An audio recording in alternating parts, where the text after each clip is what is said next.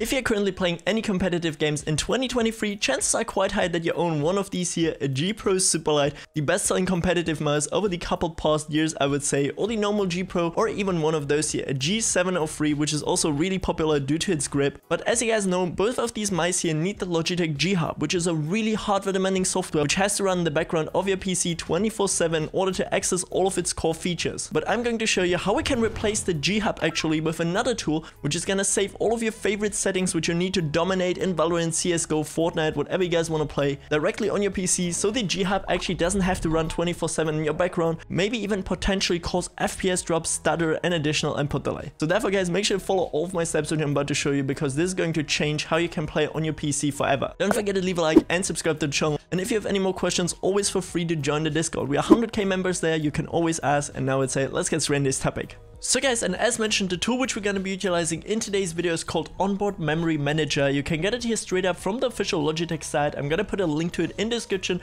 and once we're in here, you can now select here which device you're using right now, a Windows 10 or Windows 11 machine, and then just simply click onto download now. For me here right now, it's of course Windows 10.